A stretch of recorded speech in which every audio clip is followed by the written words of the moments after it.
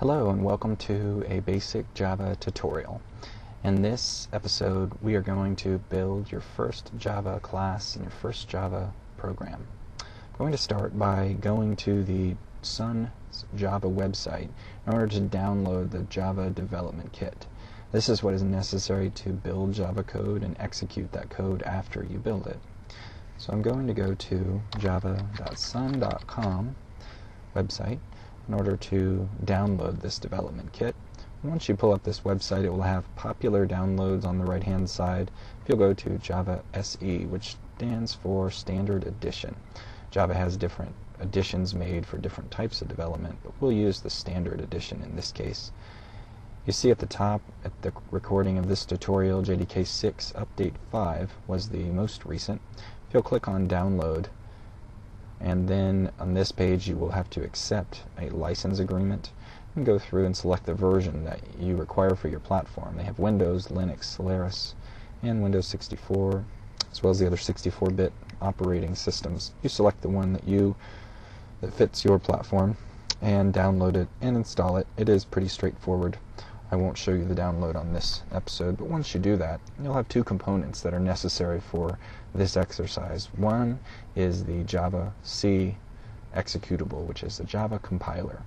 That is what we use to compile our text Java code once we write it. And then there's the Java interpreter, java.exe, that actually will run a program. And that is what we'll run after we compile a class. So in this exercise, we'll write a basic Java class, saying public class my first class. With every class, you surround it with these curly braces. I find it a good technique to enter the matching ending brace as soon as you enter the first one so that you don't forget it. It's good practice to keep in mind. In this case, public is what we call an access modifier in Java, and that is to indicate that any other class in this Java environment can use this one, and it is a class, and this is our name. Java has a naming convention for classes. It's not a requirement, but it is a guideline to have the first character of every word capitalized, so the M, F, and C in this case are all capitalized. We're going to create one method on this class in Java. It is a standard method that is looked for by the interpreter on every Java class so that you can run it on the command line. You can execute Java code in several ways. We are going to do it by the command line in this exercise, but as you may know, in the world of the internet, there are other ways to execute Java code from a web browser and from different other internet components. I just wrote out a method and also put the curly braces there. Again, they need to be matching as well for this method. This is a standard, what we call signature in Java. Again, public is an access modifier that indicates that any other class can access this method. Static is an access modifier that says you don't have to have an instance of this class, which would be an object. That is an object-oriented principle that we will get to in a later session.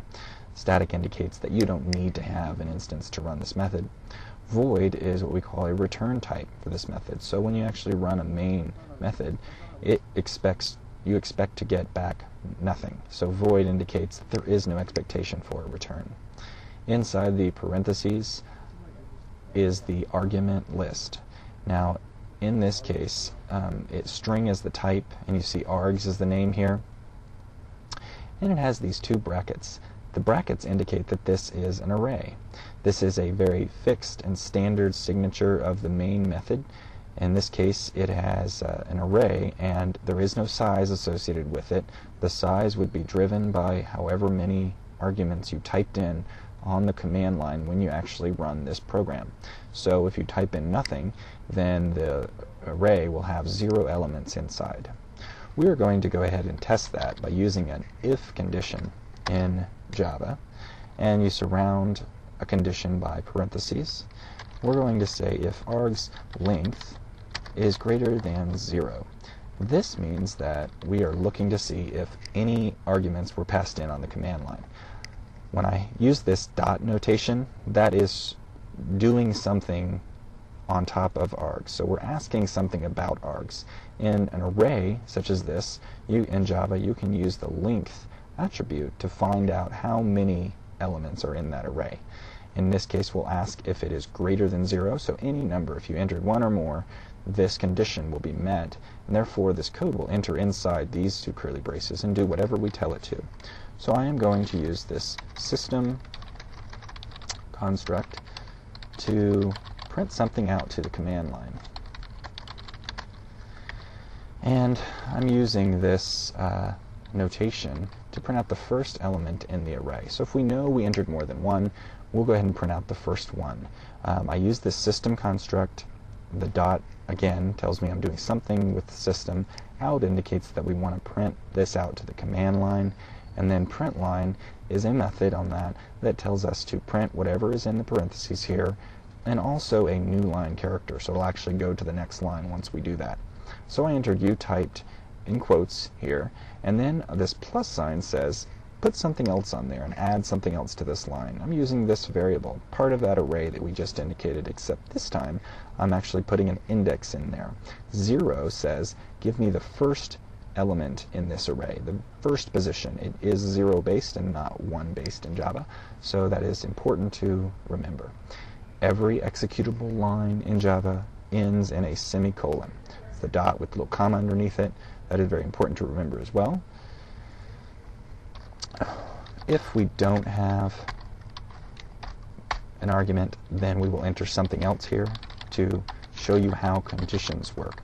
You see this else is also surrounded by curly braces, and we will enter no arguments passed, also semicolon. Now that we're ready to compile this, we will go and save it.